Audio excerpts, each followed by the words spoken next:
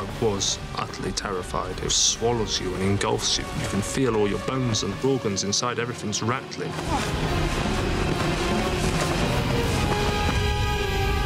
All of a sudden, I was falling.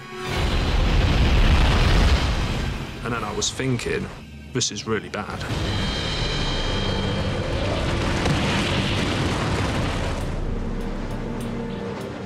The summits are always important, but there comes a point when you've got to say, enough's enough, don't do anything silly.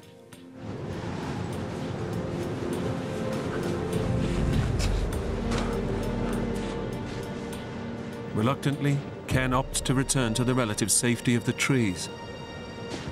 The plan was to get securely into the forest so I could dig a snow hole or set up my poncho. I didn't want to be exposed on the open slope and, you know, the trees offered some natural shelter.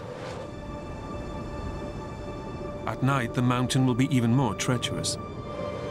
Ken needs to descend quickly and find level ground to camp. Again, the firebreak offers the most direct route. But following it is a dangerous strategy.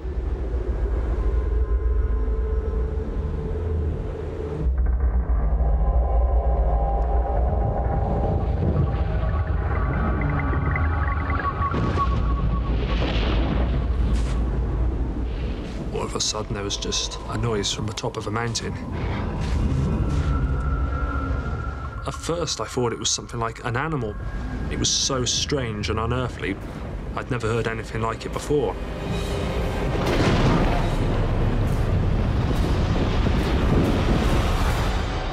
And then I realized that this is an avalanche.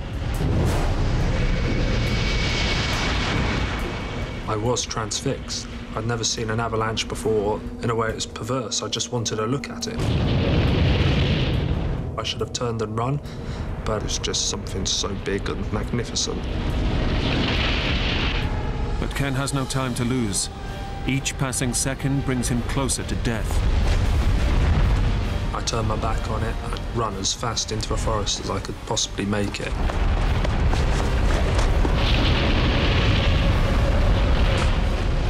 And all the time I could feel like it was chasing me.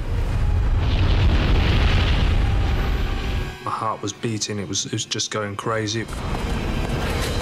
It was going to hit me, bury me. I thought I was going to die.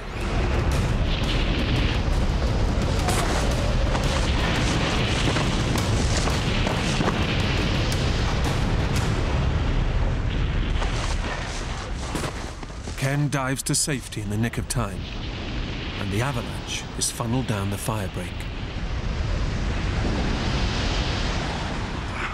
It would have definitely killed me without a doubt. I was pretty shaken for a while. And then when I realized I was safe and I calmed down, then I just started to laugh.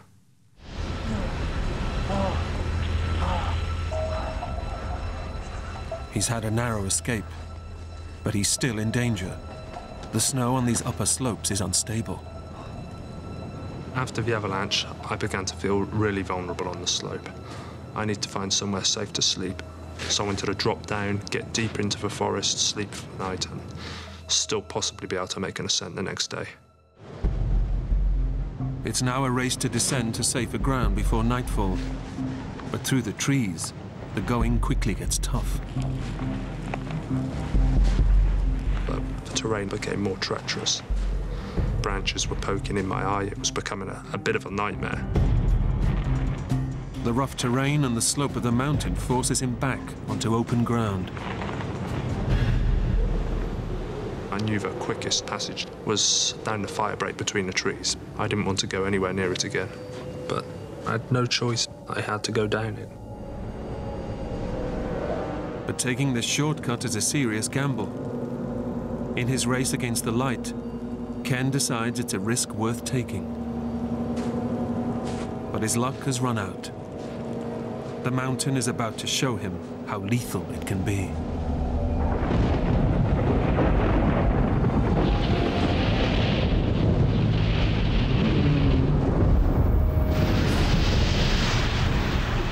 This time it's on him in an instant. It's run or die.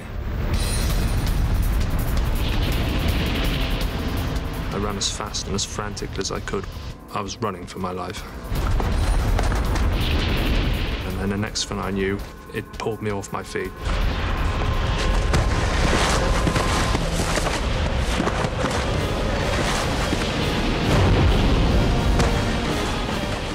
I was utterly terrified. It swallows you and engulfs you. You can feel all your bones and organs inside, everything's rattling.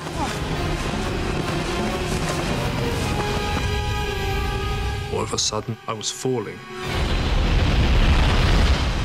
And then I was thinking, this is really bad.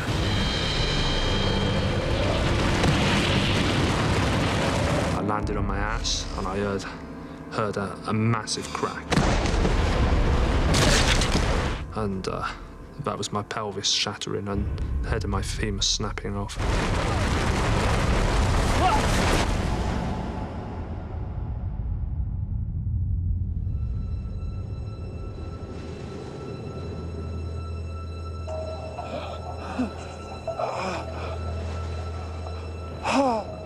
I must have lost consciousness.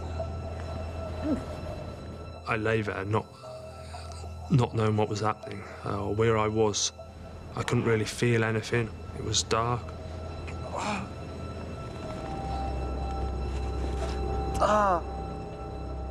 The fall has inflicted a bloody gash to his head. But Ken is about to discover that his body has suffered a far more deadly blow. The pain finally hit me. It was absolute agony. It was like a red-hot poke was just being pushed into the side of my leg.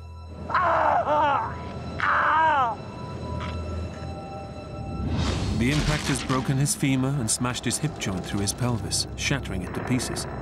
Bone fragments have severed blood vessels around the pelvis, causing internal bleeding and making his core body temperature plummet. In this extreme environment, his injuries could prove fatal. Ken knows it's bad, but is unaware of the full extent of the damage.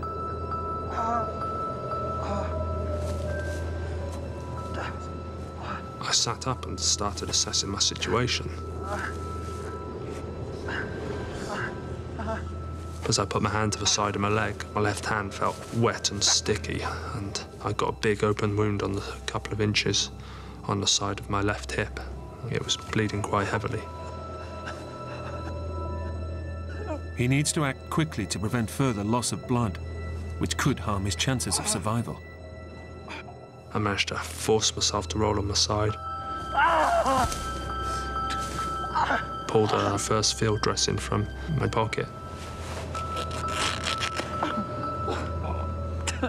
And that seemed to stem a flow of blood. And after I dressed it, I pulled my trousers back up and decided not to look at it again.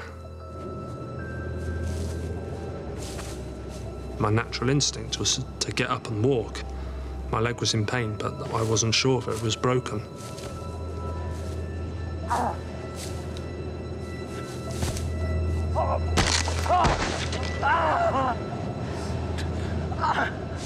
I felt a jolt of agonizing pain shoot up my leg, and it became apparent that there was no way in hell I could walk. My leg was gone. It was a pretty desperate situation.